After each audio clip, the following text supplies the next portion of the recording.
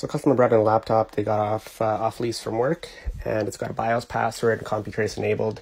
So if we log in with just a blank user, we're able to see the settings, and that supervisor password is on. Anti-theft CompuTrace is also on.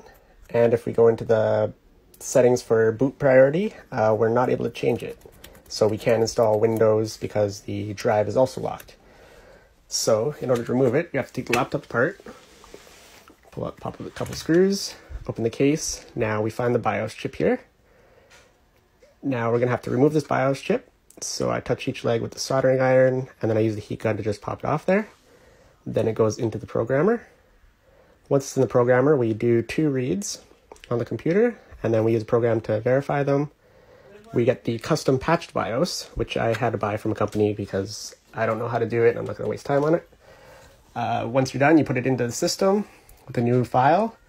You boot it up and you put a default password of 1234.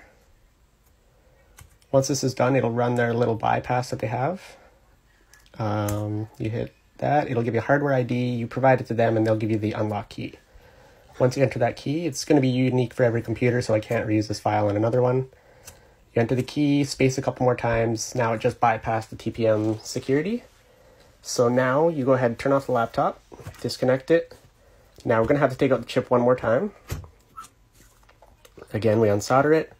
Now we put on the original file with the password, program that, verify it afterwards, and then I clean up solder pads, get ready to put it back on permanently. We don't need to take it out again. Install the chip. Now reconnect the CMOS battery, power it on while hitting F2 to get into setup. And now you can see the password is now disabled. The CompuTrace is also disableable, so now we can put it permanently disabled. It's no longer there, and we can now change the boot order. Now we're able to hook up our USB, and we can install Windows just like usual.